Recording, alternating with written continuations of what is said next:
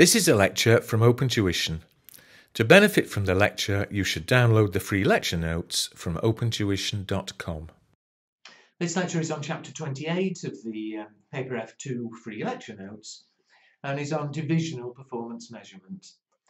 Because many companies are what we call divisionalised, in that you've separate parts of the company where the managers are responsible for their part, their division of the company, and we need to measure how well that division's doing and how well the manager is doing. Obviously, we'll have non-financial performance measures, and we've been through that in the previous chapter. But it's when we come to financial performance measures that we need to consider how we're going to measure how well the division is doing. Obviously, we want more profits, but just to measure purely on the profit would be misleading, because some divisions might be a lot bigger than other divisions. You know, and if it's a much bigger division, and if we've invested much more in it, then we'll expect a bigger profit. And so we need to relate the profitability to the size of the division. And we can be division in several ways. They could be in different locations. You know, I may have a company where one division is in one city, perhaps it's a teaching company, and there's an office in one city teaching students, and there's another office in another city teaching students. They're all part of the same company, but again, I want to measure how well the individual divisions are doing. And again, one may be a lot bigger than another, therefore we expect more profit. Or they can be divisions within the same building. An accounting firm is likely to have a tax division, an audit division, with managers responsible for each of them. Again, we want to measure how well the division, how well the managers are actually performing. And as I say, to measure purely on absolute profit would be silly. Bigger divisions, you expect more profit. And there are two standard measures you need to be aware of. And the first one is something called the return on investment, or ROI, for fairly obvious reasons. And this, actually, I think is the more obvious of the two measures we're going to look at. What we do is when we come to measure performance, we get them to produce a set of financial statements. And as you can see under paragraph 2, the return on investment is defined as being the profit from the division as a percentage of the net assets, the amount invested in the division. And so a very easy one. Look at example 1. A division reports a profit of 50,000. That's their accounting profit on net assets in their statement of financial position of 400,000. And it says calculate the return on investment. And so what's it going to be? The return on investment, the profit is 50,000. The net assets, 400,000. And so 50 on 400, it's 12.5%. So that's the measure of performance. And standardly, year by year, when you're measuring how well the division's doing, you'd say, has the return on investment gone up? Good. Has it gone down? Bad. I think a fairly obvious measure, because it's identical, if you think back to an earlier chapter, to the return on capital employed. We don't talk here about capital employed because the division isn't a separate company. It doesn't have capital as such. It's the net assets, the amount the company has invested in that division. Well, that's fine. But there is another, I beg your pardon. It does obviously relate the profit to the size of the division.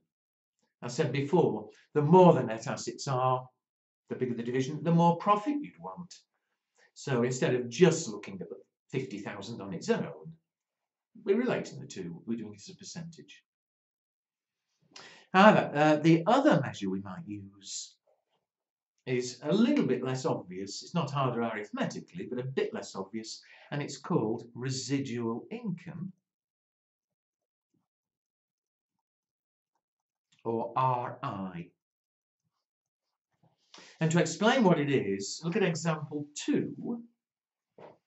A division reports a profit. It's the same question effectively, but a division reports a profit of 50,000 on net assets in their statement of financial position of 400,000.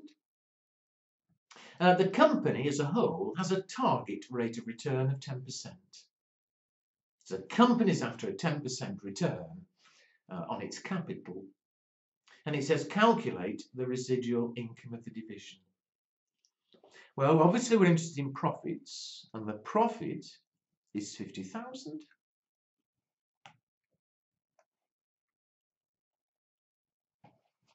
We've got the division to produce a profit statement, and the profit's 50. However, again, although we want obviously more profit, we need to relate it to the size of the division. And the way we relate it on this approach is we subtract what we call notional interest. I'll come back and explain the word in a minute. Notional interest at the target rate of return, which here is 10%, on the net assets in their effectively statement of financial position. So they've got net assets of 400,000. And so when we come to measure performance, again, we take the profit for the year, 50,000. We subtract interest at the target return on the net assets, so 40,000. And what's left, here 10,000, is the residual income.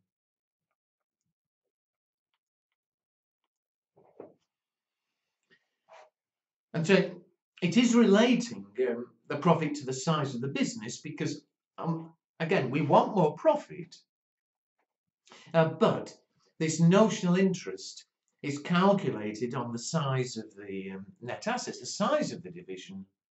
And so I think fairly obviously here, in order to get a positive residual income, we need the profits from the business to be at least 40,000 for it to be, if you like, worthwhile. And what we measure them on is the residual income. If that goes up, they're doing well. If that goes down, they're doing badly. And so get more profit, great, residual income goes up. But if we needed more investment to get more profit, this interest goes up. And so it's making sure that, again, we are relating the two together. Notional interest, the word notional means pretend.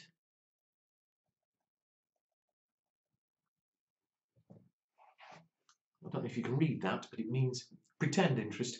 What I'm getting at is we don't actually sort of invoice the division with this interest amount. It doesn't appear in the books of account at all.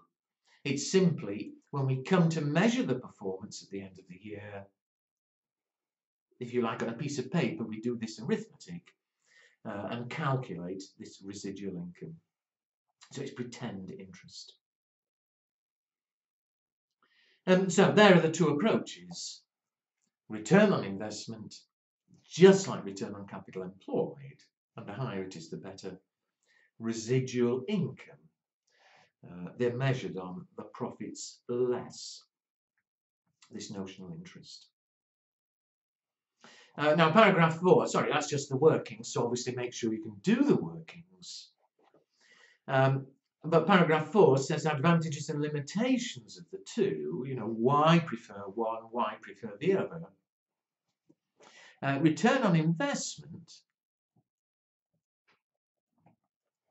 is a much more common approach, partly because its managers are more familiar with it.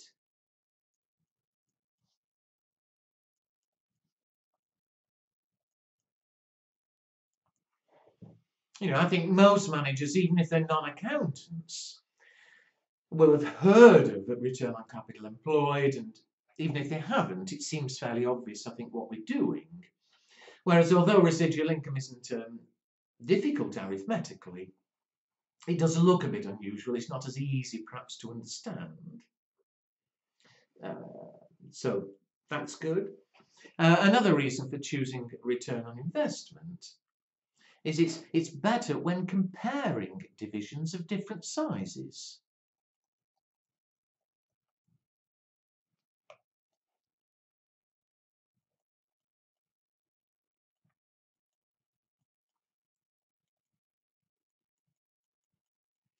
But, I said earlier, the reason we need to relate the profit to the size of the division is because you'd expect a bigger division to have a bigger profit if they're doing as well. Well, with return on investment, fine. Suppose I had another division. Let me quickly make up some figures. Another division that had net assets of £1 million, and they had a profit of, let's say, 150,000. Then, of course, in percentage terms, the return on investment is 15%. We can compare the two. It would be no good just saying that other division, the red one, has bigger profit, it's better. That would be stupid. But in percentage terms, fine, they are doing better. But you see, when it comes to residual income, all right, the profit may be, 150,000. Okay, they'll be charging this notional interest, 10% of, was it £1 million? £1 million? 100,000. A profit of 50,000, a residual income of 50,000, hugely bigger. But that on its own doesn't mean they're doing better. You'd expect it to be hugely bigger anyway, because it's a bigger division. So return on investment is better from that respect. As far as residual income is concerned, though, the one beauty of this is it does enable the company to give a precise target.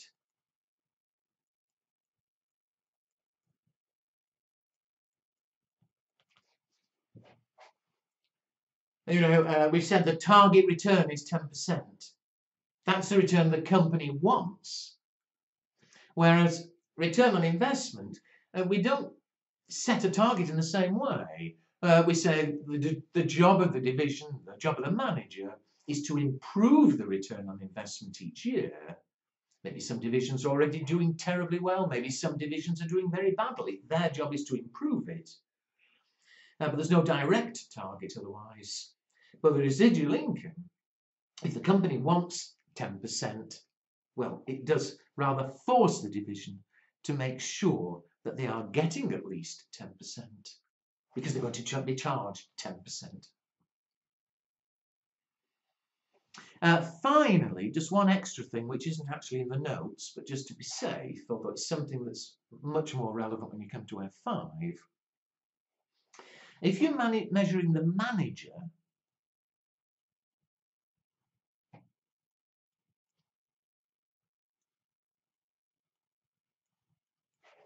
you see, there's two things here. You want to measure that the division's doing well, but maybe you want to measure that the manager is doing a good job. There's one thing we need to be careful of if we're measuring the manager, that whichever method we're using, return on investment or residual income, we only consider what we call controllable profits.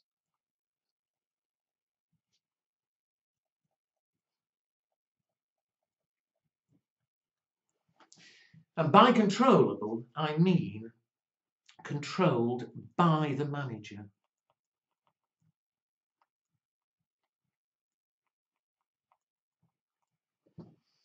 And what I mean by that, you see, ideally in a division, the manager is responsible for all the costs and all the revenues. It's their job to run it as though it's their own little company.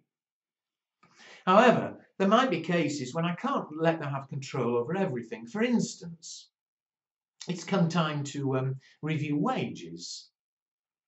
And I've decided that we can't have one division giving pay rises of 10% and another division only giving pay rises of 2%. I might say it's vital, that we treat all our staff similarly. And so maybe I, as managing director, and maybe I say, right, everybody will get a wage rise of 5%. I'll effectively fix the wages. And if I'm fixing the wages, it's not fair that the manager should suffer if I say that, there'll be a big pay rise and it means less profit. It's not the manager's fault. And so if it's the manager we're measuring, we'll take the profit, but we'll take out of it anything that the manager doesn't control. For that purpose, we'd work out what the profit would be, excluding wages. Because again, wages wasn't the fault of the manager. So that's what I mean, and it's less relevant for F2, it's much more of a paper F5 thing. But just in case, if the division we're measuring, it's just the final profits. If it's the manager we're measuring, then it's the profit that they control. Sales less the expenses that they control. Okay, so there we are. Not a lot there, but do learn, obviously, what we mean by return on investment and residual income.